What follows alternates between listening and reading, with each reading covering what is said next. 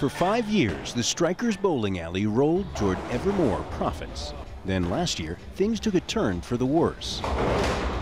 As security in Afghanistan declined, economic growth that was surging as much as 11% a year dropped into oblivion. And so did profits from the Kabul elite who once lined up at this opulent gaming house and bistro. And started it was good. It was something new for Afghanistan, for the people. So they were coming and we were seeing it was growing day by day. But now last year it's declining and people are scared due to attacks and explosions.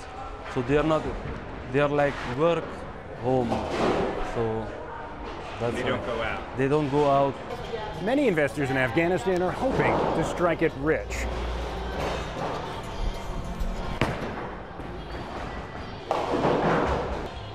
But many end up disappointed. Now only the bravest and wealthiest sports enthusiasts venture out, and even they are nervous. Security in Afghanistan is not good, and I came here for some playing games, and unfortunately I don't feel safe outside of there. A ferocious spring offensive by an emboldened Taliban has left many Afghans shaken, in a nation where the official government controls less than 60% of its land. As thousands of foreign troops have withdrawn since 2014, foreign aid and construction has followed. If they prefer, Kubra Tawasoli isn't waiting for security to improve. She and 2 fellow women investors wanted to create a place where women could feel safe in a dangerous land. This cafe is at least one thing we can do for Afghan ladies. We are trying to be brave.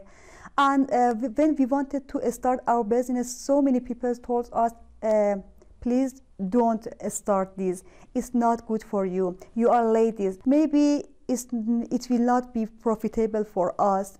At least we did our try. At least we tried this. With more than 1 in 3 Afghans unemployed and about the same number living below the national poverty line, it could be months or years, if ever, before that bravery pays off. Hendren, Al Jazeera, Kabul.